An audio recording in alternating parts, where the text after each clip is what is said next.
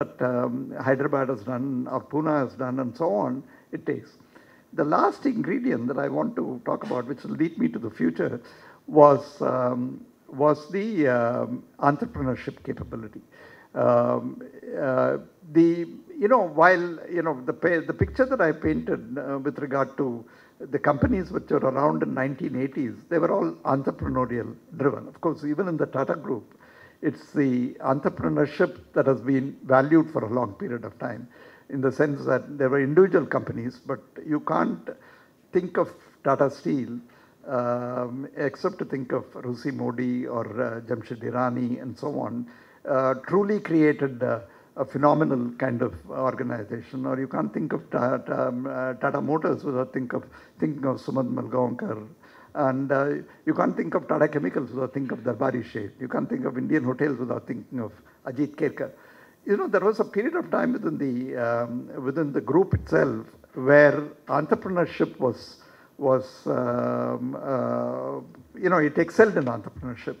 And of course, over a period of time, I think it has ensured that it has created many leaders as a result of entrepreneurship. And Mr. Kohli was one such entrepreneur who really shaped the company, but more importantly shaped the industry. He was the one who essentially, in 1976, that was the time, I'm going to take you back a little before I come to the future.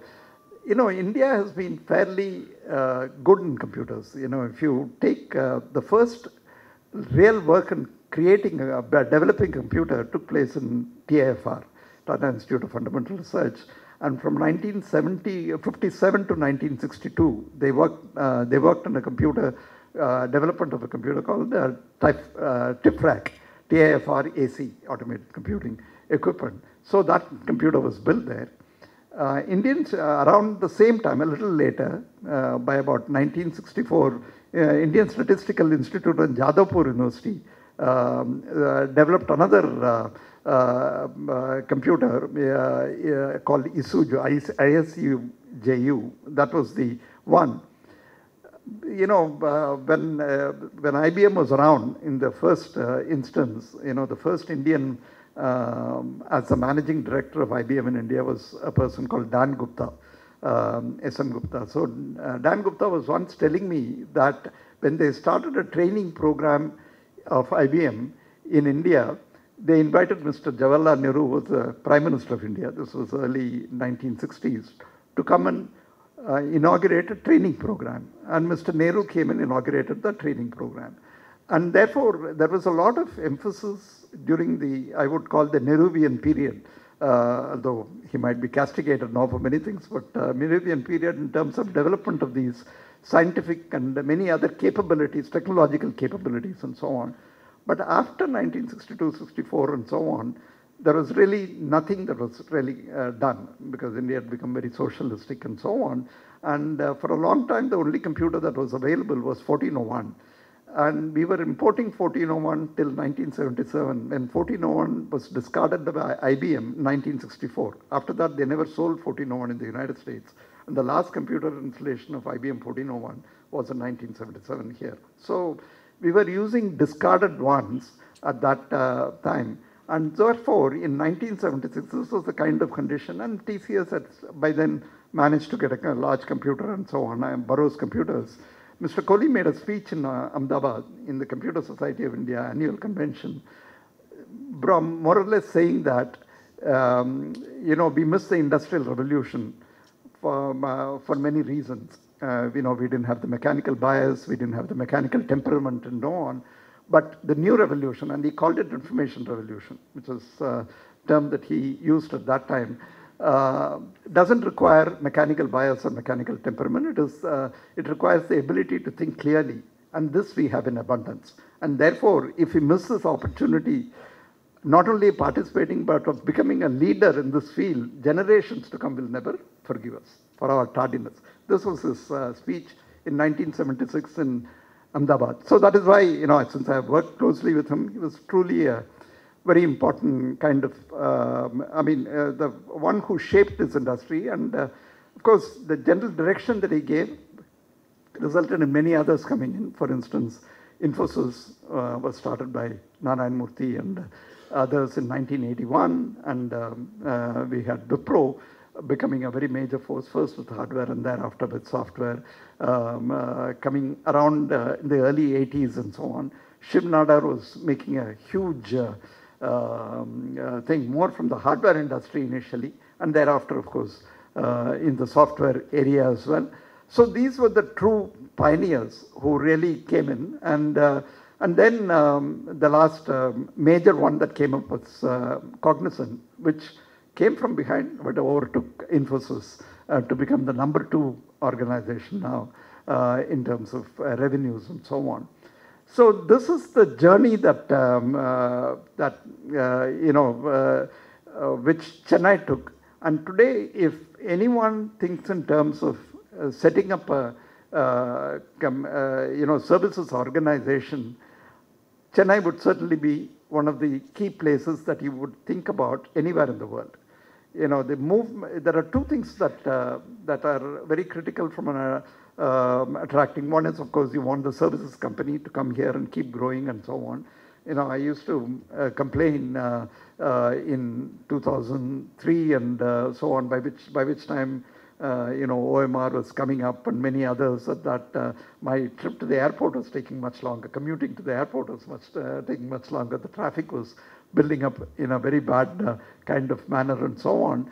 But those were essentially many things that were pushing us to keep growing. So some of these organizations continue to grow, and I think that will grow.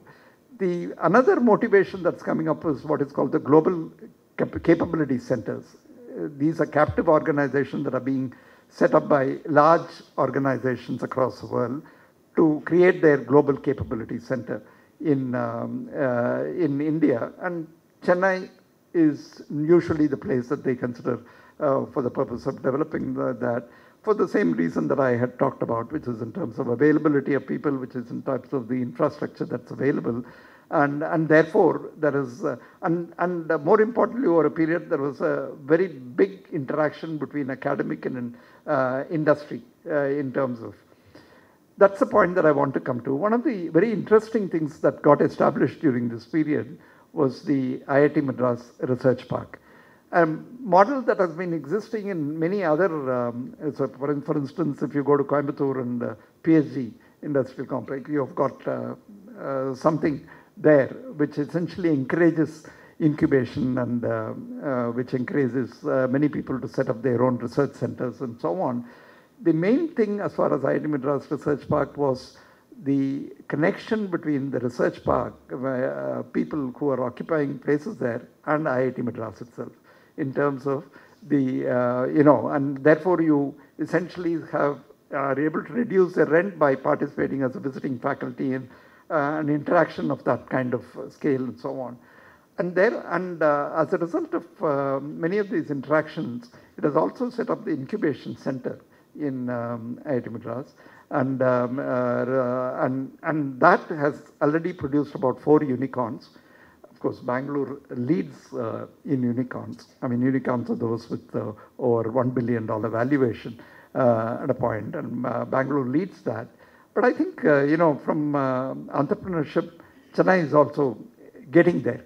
And I think in a few years' time, we should be in a position to create or substantially come close to what Bangalore is doing. Bangalore is essentially, there are many reasons why it has taken the mind share. And that's all, like for instance, in TCS, we used to always say that you need to have a big competitor and without that you cannot grow. And we found initially Infosys to be a very big competitor. TCS is about $25 billion in terms of turnover, and Infosys is about half of that at this moment in time. So we have taken quite a bit of lead. But if we didn't have some of these formidable competitors, it would not be, and therefore Bangalore needs to exist for Chennai to grow, and Chennai needs to exist for Bangalore to grow, because I think these will be the two very important hubs that we will have in India in terms of growing. What is the next step that we needed to look at this thing. The next step is, if you really look at the industry or the industry itself, it has redefined itself. None of us understand the future. And I'll make a reference to that. Just think back on the payment systems that has existed in India from 1950s and so on, my lifetime. We were writing checks. We were going to the branch and presenting checks, and if we gave an outstation check, then we paid a huge amount of money as collection charges and all that kind of thing. Nothing but, everything was manual. Clearing operation itself became a very, very important one, from the ability to transfer that check amount to your credit in your bank account. This came through the clearing one. Then the ATMs got developed over a period of time. Even before ATMs, the computerization of banks were taking place in standalone fashion, because the unions would not allow network computers, even as late as 1983, 84 and so on. So many of this, and I think yesterday you were talking about your involvement as far as Bank of Madura was concerned, and we developed the first single branch system there because we were not allowed to network at that point in time. And after that, you just look at, come a little more, and you find that communication links have really developed substantially and therefore communication revolution took place along with the computer revolution in terms of technology and so on, and therefore linking everything. Internet came in 1995, and Bill Gates was famously supposed to miss that revolution, which he caught up a little later with, and so on. And then lots of other things came in. You talked about Sridhar Bembu coming here and giving a talk. Phenomenal in terms of the SAS capability that he has essentially demonstrated. But even that technology, I don't know whether he told you that or not, even that technology was in the offing for about 10 years before it became a reality. We used to talk about application software providers, ASPs, much earlier. And then, of course, SAS revolution came along and changed that. But things